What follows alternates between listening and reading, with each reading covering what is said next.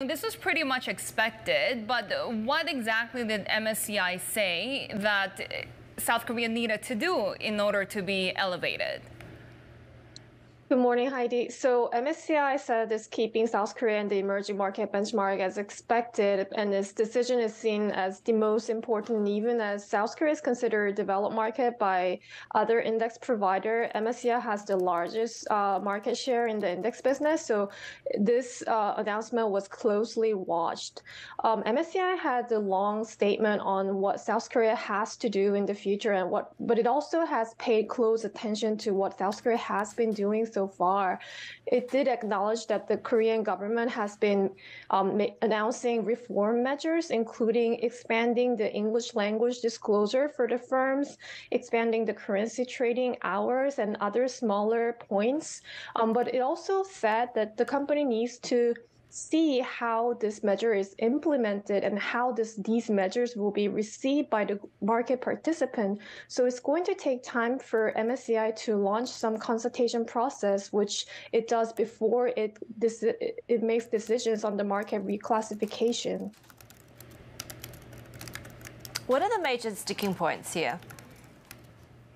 So among the major sticking points, Heidi, is the currency trading hours. All the developed markets have their currency traded for 24 hours. However, South Korean won is still traded during the South Korean business hours, and the South Korean government has said that it will, starting late 2024, extend the trading hours of the Korean won to London hours. And it remains to be seen whether that will be enough, but we will have to also see whether market participants see that is enough for trading hours for the South Korea. The other really interesting sticking point that MSCI pointed out this time is that the restriction of exchange data for the creation of financial product, which has not been addressed by the South Korean government this time. This restriction is imposed by the Korea Exchange, and it remains to be seen whether Korea Exchange is going to make any changes on the restriction of the use of its exchange data. When is the earliest that South Korea could join the MSCI developed market list? And would that be all good news? Because I remember we talked about how that could actually pressure Korean assets. Yes, that's right. So it's going to take some time, but some investors said it's just a matter of time that South Korea will join the developed market list someday.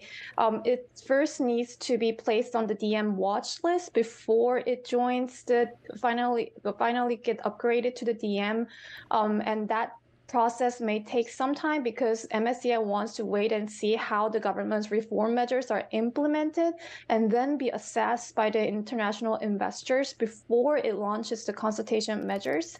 And even if it gets the upgrade, we have heard from a lot of investors saying that South Korea may see foreign investors outflows and inflows because it accounts for such a huge part of the EM benchmark, and it's going to be a smaller fish in a bigger pond if it joins the DM benchmark.